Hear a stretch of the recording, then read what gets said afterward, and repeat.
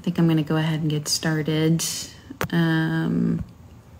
This is my first ever live, and I'm running on 0 sleep. So hopefully it comes across okay. And I wasn't really sure how I was going to do this book club in the first place, but I thought this was a good first way to try, maybe. And hopefully in the future when we have more of these, if you guys love books and you like discussing them with other horse people, that this is something that we can do maybe in the future. But I'd love to get more opinions instead of just my own. But since this is pretty much my own opinion, just take it with a grain of salt. But I'm Misty. I'm the editor-in-chief of On the Bit magazine, and one of the things that I love to do with my magazine every quarter is to put 4 books in the magazine that I think that would be good reading and that other equestrians have requested or just said that have been good, and I put them in my magazine. So this is the page in the magazine. This is the summer issue, summer 2022. And the book that we're going to be talking about today is this one, The Hearts of Horses by Molly Gloss. And I'll just read the synopsis here real quick. It's an elegant, heartwarming story about the profound connections between people and animals. In the winter of 1917, 19-year-old Martha Lesson saddles her horse and heads for a remote county in eastern Oregon looking for work gentling wild horses. She chances on a rancher, George Bliss, who is willing to hire her on. Many of his regular hands are off fighting the war, and he glimpses beneath her showy rodeo garb a shy but strong-willed girl with a serious knowledge of horses. So begins the irresistible tale of a young but determined woman trying to make a go of it in a man's world. Over the course of several long, hard winter months, many of the townsfolk witnessed Martha talking in low, sweet tones to horses believed beyond repair, getting miraculous, almost immediate results. It's with this gift that she earns their respect and a chance to make herself a home. And here's the book. Here's my copy of the book. It took me a little bit to actually get into this one. They say not to judge a book by its cover. I actually liked the cover, and I really liked the book. It just took me a while to get into it. And I think that Molly Gloss has a really great way of kind of describing her character. She goes into depth a lot, and the one thing that I really like in a book is that you can kind of put yourself in the character's shoes in some way. Whether that's the main character or supporting characters or whoever, you can kind of identify who you kind of are in the story. There are discussion questions at the back of this book, and which I liked. I didn't know there would be, so after I finished it, I was going on because there's a little interview with the author in the back of the book, and there were discussion questions. So I picked a few. I didn't want to go through all of them because I didn't want this to be 5 hours long, especially going on almost 24 hours of 0 sleep.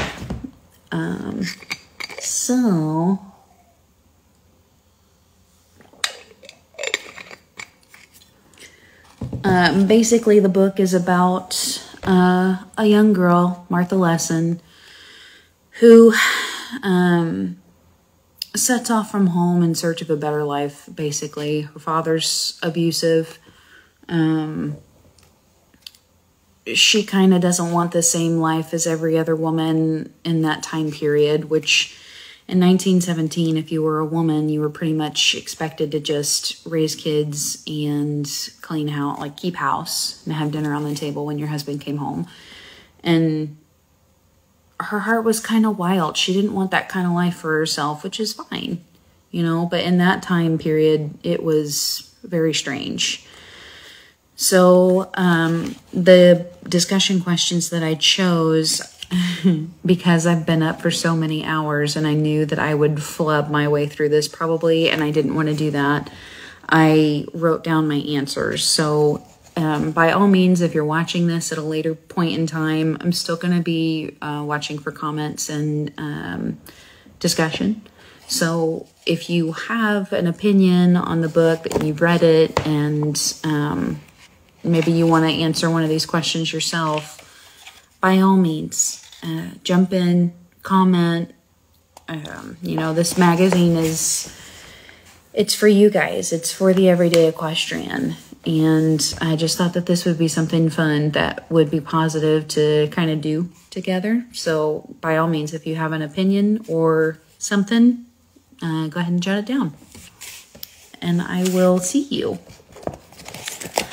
So question number 1 was, Martha had set out from Pendleton, meaning to live a footloose cowboy life and see the places she'd read about in Western romances. She hadn't come down to Elwood County intending to stay. What does a footloose cowboy life mean to Martha, and does she find it? And I think originally, when Martha set out from home, she set out for multiple reasons, one of those being to get away from her abusive father. She wanted to see more of what the world had to offer than she saw at home. And she may have ended up settling in the first place she came to, but she got away from home and found a more better, loving life with Henry.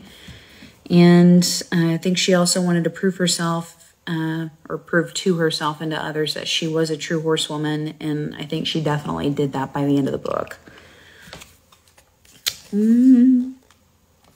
Question 2, what are Martha's methods for breaking horses and how do they differ from most other people?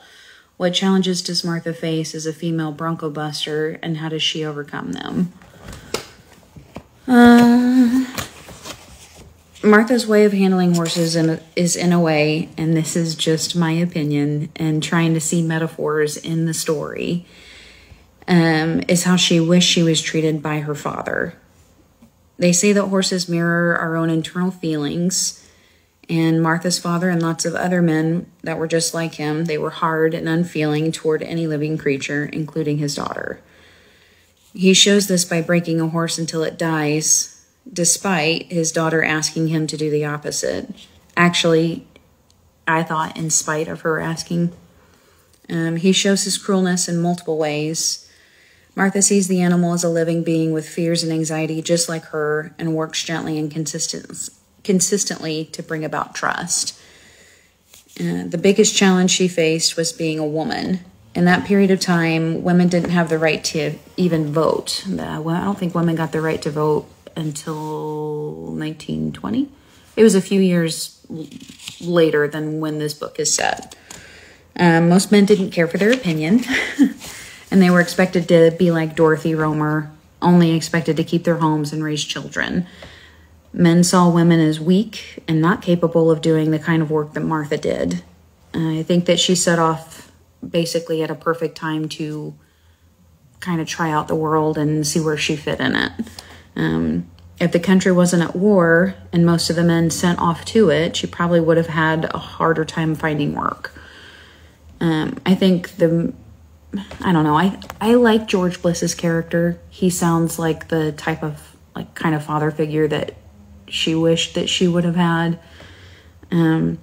But even still, in that time period, if she was going around asking people if they would pay her to break their horses, they probably would have said no because she was a woman. But because at that point of time, since, it's 1917, World War I's going on, and the majority of all the men are gone to war, she had a better chance of finding work because there were no men to do it. So I think the time period was perfect. I think Molly Gloss set this book up perfectly for this character. Okay. Question 3. Why do so many characters take notice of Martha's outfit, dressing like she's headed off to a rodeo? Well, first of all, she was. Not necessarily heading off to an actual rodeo, but, when you're breaking horses, you don't want to do it in a dress.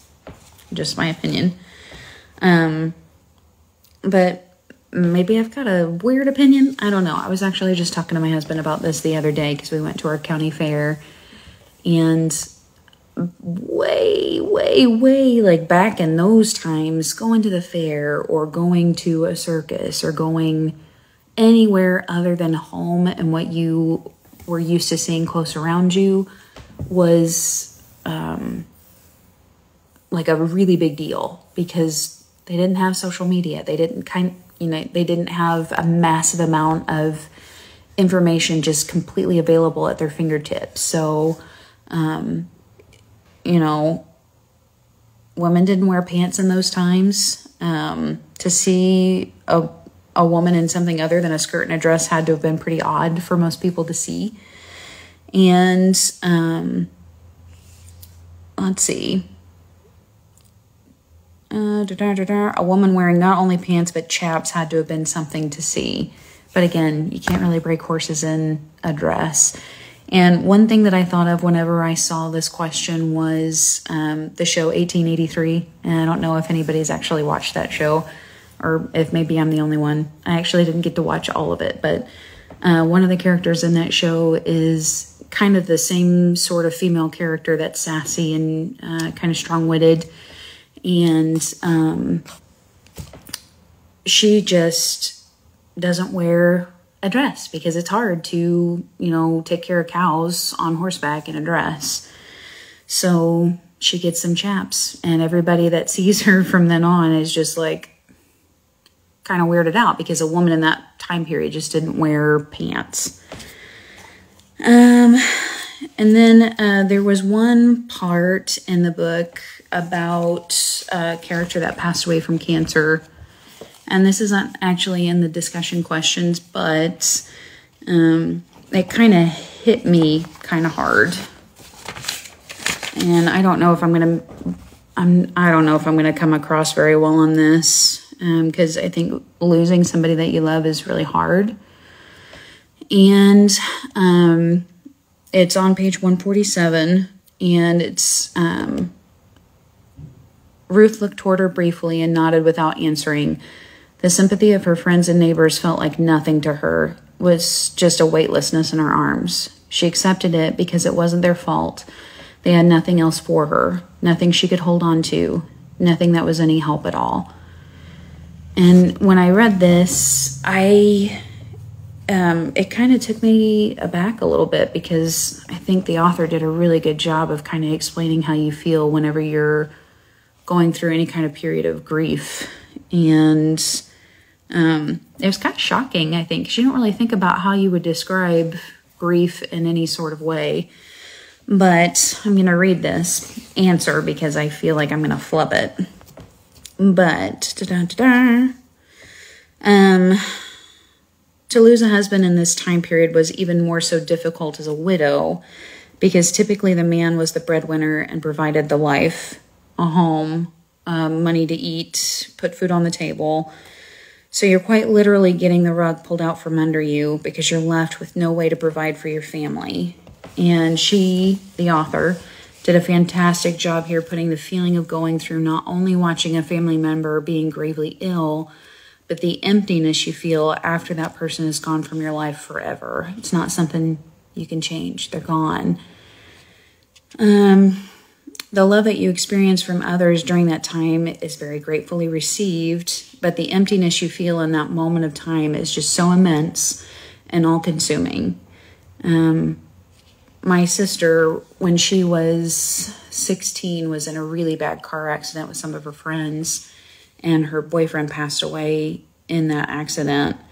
And we never really talked about it. She always kind of just kept it hidden. And I was really young at the time. I was probably only 9 or 10 maybe.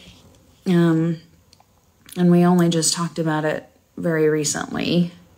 But I remember her mentioning that when you go through something that horrible, there's nothing anyone can say or do that can soothe your soul in that moment, because all you want is for the person you love to be back in your arms, and no one can give that to you. Not to say that we shouldn't extend love in any way that we can to someone who's grieving, but to do it with an understanding heart, knowing that person is literally lost in emptiness. And they're lost in that emptiness for a little while, and they're the only ones who can pull themselves out of it when they're ready to. I've never really read a book that's really just explained grief or the process of grieving someone so well. And at this point, Ruth's husband was still alive. And, I mean, granted, he was very gravely ill, but it really just hit me so hard, because I think we've all lost somebody, and that feeling of grief is just overwhelming. And I just thought she did such an excellent job. I dog-eared my page because I thought she did such a good job at explaining that, or like describing it. So that's that. Back to discussion questions. Because of the war, many of the German families in Elwha County are mistreated. There are grand displays of patriotism, and many sacrifices are made for the greater good. How are these consequences of war similar to or different from those which occurred during the wars the U.S. has fought since World War I?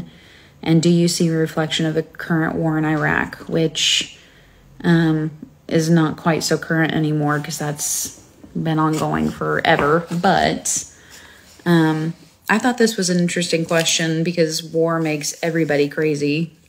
And it can make you look at people in a different way just because you're scared. So if for some reason, you know, we're at war with Germany, we're terrified of Germans that live in our country. If we're at war with Iraq, we're terrified of Muslims that live in our country. If we're at war with Japan, we're scared of Japanese people that live in our country. They're Americans. They have patriotism. They're here for a reason. But I said, nowadays, every small thing that you do or say is scrutinized. Every action, every word. It seems that whoever we go to war with, we inevitably mistreat those people in our country that are of that descent. In World War I, it was the Germans. World War II, the Japanese. The war in Iraq, anyone of Muslim faith. And we automatically assume that they're all bad and shouldn't be trusted. Yet, once the next war comes along, we forget about the culture we're supposed to hate, and instead hate on the next culture instead, leaving the last culture to finally pick up the pieces and move on to make a better life.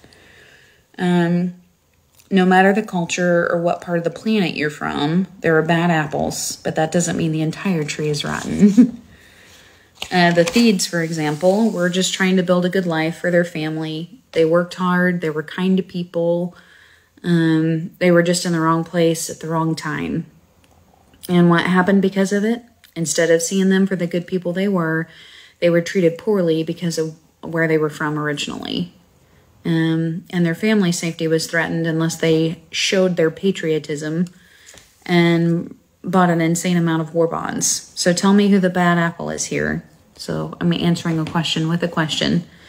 Tell me who the bad apple is here. The German family who were kind to their neighbors and worked hard, or the patriotic Americans that threatened them?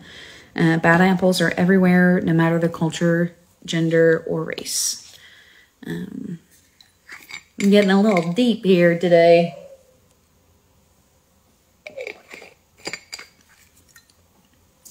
How am I doing so far? I don't even know. I'm more of a participator, not so much a leader of discussion, so... And then also doing it on no sleep is... Ugh. All right. Martha judges people by how they treat their horses. The Theeds noticed she had evidently made up her mind that people who treated horses decently must be decent people. How do you form your opinion of people, and what is your moral compass? I completely agree with Martha. Especially if it's a helpless animal. I think it speaks volumes about who you are, and just, excuse me. I try not to be judgy, but I feel like if you treat something that's helpless very poorly, you probably have poor morals and you're probably not a very good person. And you're probably going to treat people that aren't helpless pretty crappy too. So, you know, I agree. I agree with Martha in this case. And that question kind of leads into the next. Martha's responsible for getting Al Lagerwell fired for beating horses. What are the repercussions of Martha's actions? Later, she repeats a comment she heard from the Woodruff sisters when she says, well, there are plenty of men who will beat a horse, but they just better not do it in front of me is all. What is the significance of this statement? I thought he got what was coming to him, and not soon enough. In my point of view, if I had hired Al and he beat my horses, that's one thing. But if he was beating a horse that didn't belong to me, that was on my property and under my care, well, that's a whole nother can of worms. You're risking lawsuits and beef with your longtime neighbors, and especially back then, you relied on your neighbors a lot more than what you do now. Now, with that being said, you can't save every helpless horse, dog, cat, you know, whatever. But if I came across someone mistreating an animal in any way, I would do whatever I could to get them and that animal to safety, because that's what a decent human being should do. Not only that, but in this instance, Al was undoing all the work Martha had done with that particular horse, thus wasting her time and her client's money. That would be enough reasons for him to have been fired. I thought she was brave for stepping up and doing what she did, especially being a woman, because they may not have listened to her and he could have just kept going on doing what he was doing just because she was a woman and nobody cared about what her opinion was. So that's what I thought about that. I really didn't like Al Lagerwell's character, and I was glad to see him go. It's just like a really good show that you get into, you know. There's always the character that you love to hate, the Nellie Olsons or, you know, whoever, that they just cause so much unnecessary grief that it kind of gets annoying. And then you think of those types of people in your own life and how you can get rid of them. Because they just do nothing but bring you down. Martha and Henry's marriage feels inevitable long before Martha realizes the path she's on. I saw her on it from the moment that she met Henry. I don't know how, because Molly Gloss doesn't really allude to it like a whole lot in the beginning. What does Martha tell Henry she wants out of a marriage, and how is he able to give these things to her? What makes Henry different from most men Martha has known? You know,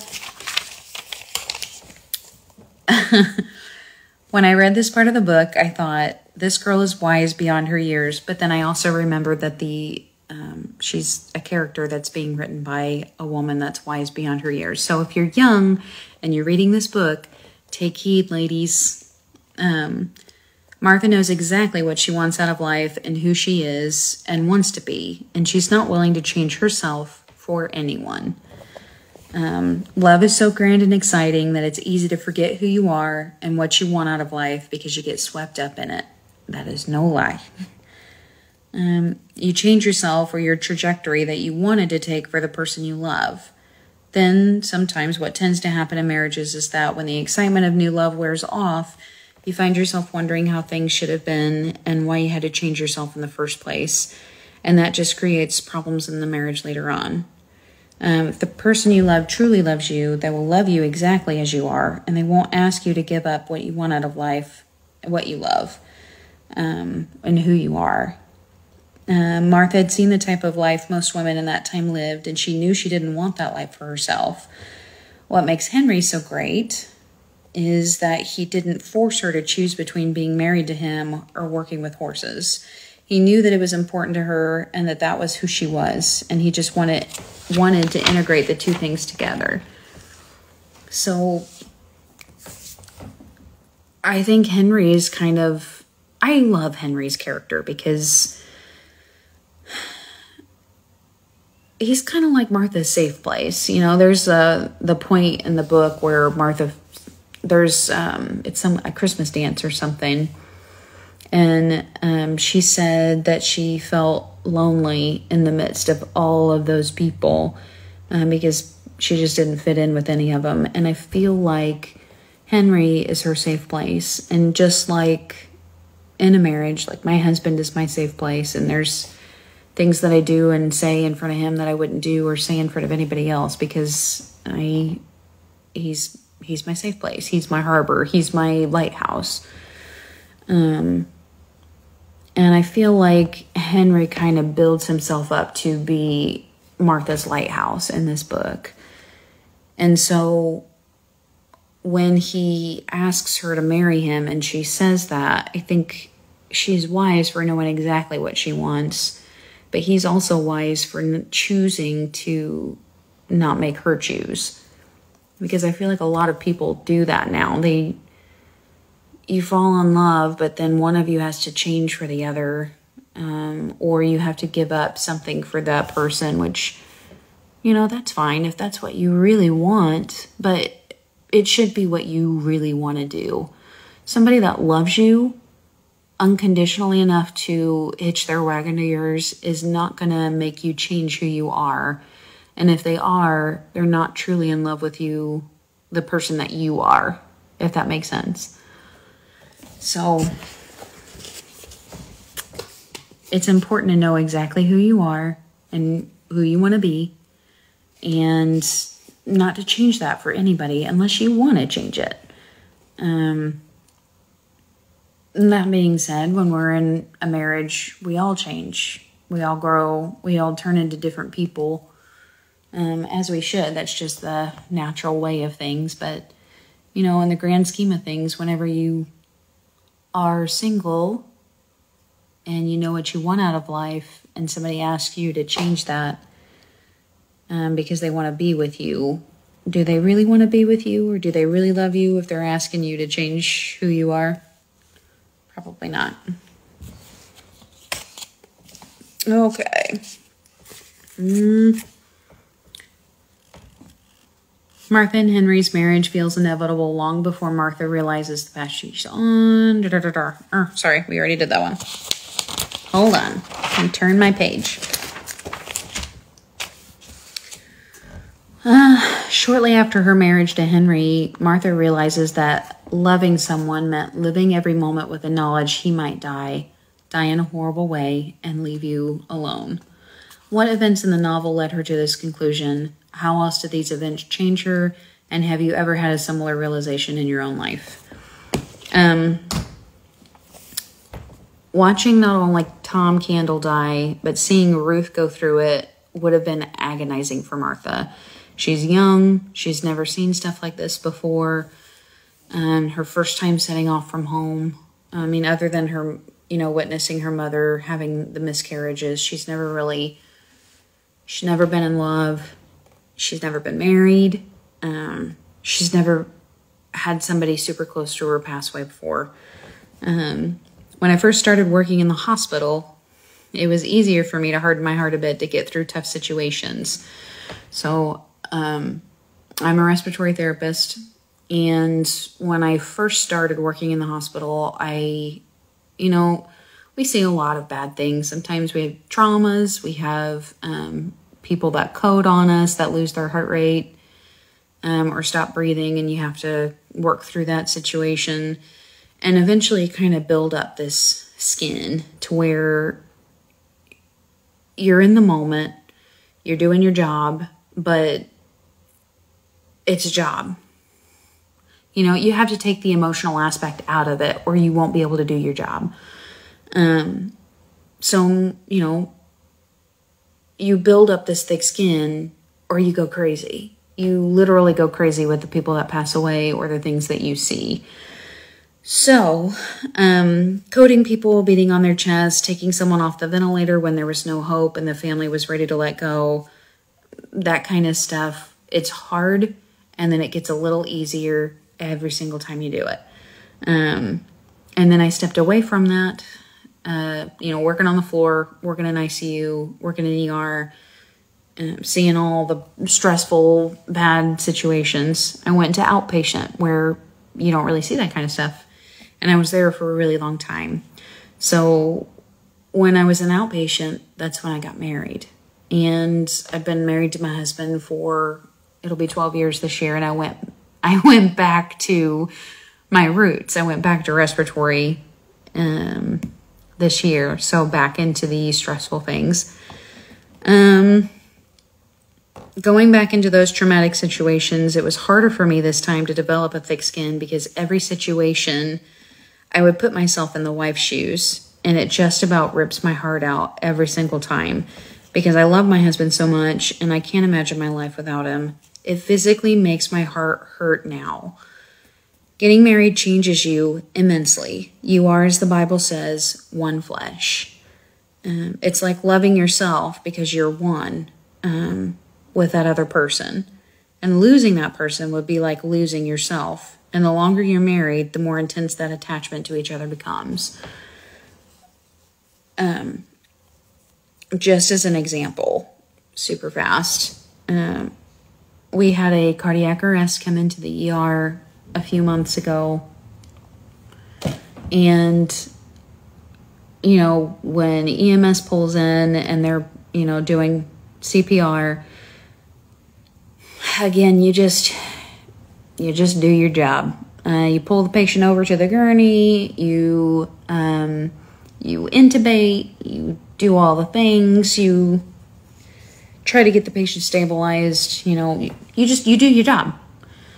But then his wife came in, and then all of a sudden it's like it's not a patient anymore, it's a person. And it makes it a lot harder to do your job because all of a sudden you're putting yourself into that person's shoes. So as they're standing there screaming for their husband because they know that he's not coming back, and now, you know, you at one moment in time you're someone's wife, and then the next moment you're someone's widow because that person's just gone. It just, I don't know, it's crazy. And I think I'd feel the same if I was a mama and I lost my baby, you know? I don't know. That's just my crazy way of thinking. But you do attach yourself tremendously to your immediate family, and losing one of them is hard. I can't imagine. I don't want to imagine, but I do every single time I step into the ER or ICU. So that's my story. What else? How is this book about the hearts of horses? Which horses are characters and what are their roles? What else might be the title, or what else might the title be referring to? I said, and I think each horse mentioned in this book is an important character because each one brings out a little more understanding of Martha and who she is. It's a way to look at where your own heart stands and how you treat people and why. The title is in itself a metaphor for Martha's heart and why she is the person she is. Horses are a flight animal. For one to love and trust you enough to let you climb on its back and tell it what to do is massively understated. If that horse trusts you, it will eventually let you in and allow you to build a relationship with it. And that's exactly how Martha is as well. So she basically is a horse. That was my last question. But I thought the hearts of horses, it's Martha's heart. Martha's heart is exactly the same way. She just wanted somebody to love her and treat her the way she deserved to be treated. Same way as these abused horses that she works on more gently than other people. So I don't know. I thought it was such a good book. I wasn't expecting to really like it, especially because it was slow in the beginning. But, you know, that's just like any good book when you're really trying to get to know the characters, and there's a lot of characters to get to know. And then as you go along, there's more and more. So sometimes, you know, when you're picking it up and putting it down and picking it up and putting it down, it's kind of hard to immerse yourself into the story and remember. But I liked it. I thought that I was happy that she found a better life for herself. she took a chance. She was brave, especially in that time period. And I thought it was a really good book. So, you know, that's my opinion. I'd love to know some of your opinions on this book if you've read it. And hope the next time that we do this, we'll have a little bit more people to join us with their own opinions, because probably nobody wants to hear mine. So that was The Hearts of Horses. I'm not sure which book we'll do next. I think maybe Shy Boy. It's a book by Monty Roberts. So I'll show you the little synopsis there. I think that's probably the next one that we'll do. So next month, kind of mid-month, I'll talk about that and hopefully get some of your opinions on that book. So in the meantime, though, if you're watching this and you've read The Hearts of Horses, let me know what you thought of it and what your favorite parts were. And hopefully we'll see you on the flip side. Bye.